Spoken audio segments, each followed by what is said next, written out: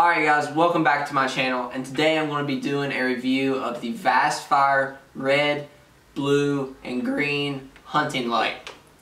Now, first of all, I'd like to say a thanks to Vastfire for sending this out for me to do a review on. It means a lot, and I love doing review videos, and I love bringing all kinds of information to the viewer.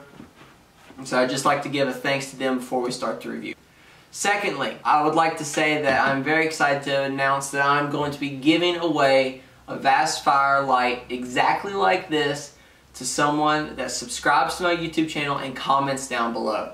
I will be picking the winner at the end of January, and I will ship this light to you. Alright? I will reach out and contact you if you're the winner, so stay tuned. And remember, comment and subscribe down below. Now I'm going to get into this unboxing. I'm going to flip the camera around and give you a first person perspective of me unboxing this light for the first time. Alright, so let's switch. Alright guys, so here is the Vastfire light. And as you can see, it comes in this very cool green military looking case. And I have received other lights in very similar cases. My Windfire was in a black one, but this one's in a green one, and this one's not destroyed like the Windfire was, so there's that. Alright, when you open it up, you have your light. It's pretty standard. Oh gosh. So you have your light. Pretty standard light. It's pretty. It's gray. It's different. It's neat. So, yeah. So you have your light, you have your charger. This charger's a little different than the normal ones. The other ones don't. My other hunting lights don't have these springs in them. I don't know what that's about. You have pressure switch. And then it matches the lights, that gray color. And you have 2 batteries. So that's all the light comes with. It doesn't have any mounting stuff, but I don't know, maybe you wouldn't buy this one exactly for hunting, or you can just pick up some mounting equipment, which is really no big deal. All you need is like a flashlight mount for the end of your rifle. I mean, they're all over Amazon. So that pretty much undoes it for the whole unboxing of all the stuff in the light. Seems really durable.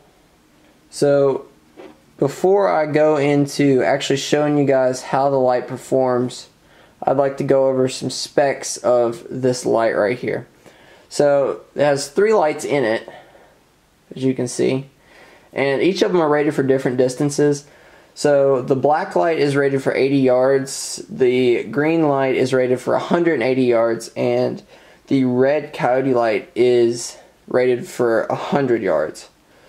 So, I mean, that's about par. This flashlight is relatively inexpensive at around 30 bucks. So, I mean, you're not going to get a high shining flashlight for 30 bucks, but still pretty decent. So the red light's supposed to last for 4 hours, the green light's supposed to last for 3 hours, and the ultraviolet black light is supposed to last for 2 hours. And that pretty much does it for the specs of it. Now, this thing has a free 1-year warranty, which is really good, so that if anything happens to this, Vastlight will take care of you and you don't have to worry about the flashlight or anything happening to it. So you can feel safe in buying this thing. So now that I have went over all of this, I'm going to go to the field, and then we're going to hit the table with the final thoughts after I get done with the field stuff. So let's get to it. Alright, so as you can see, I have the Vastfire light here, and we are at the farm and we're going to test it out. So this light's pretty cool. As you know, it doesn't have to have a bulb switch, so every time you click it, you get a different light, and it has green, red, and black light. So as seen in the earlier part of the video, each of these lights are rated for something different, but I'm going to test them at the same range just to give you guys a kind of ballpark of what this thing's good for. I mean, it's not like a long distance shooting light, so I'm just gonna shine it out and you guys can see it on the camera about how far it'll go. Alright, so the first one I think is gonna be red. Alright, so as you can see, or I'm not quite sure how far you can see, cameraman Hunter, how good is it looking on camera? I can see it pretty good.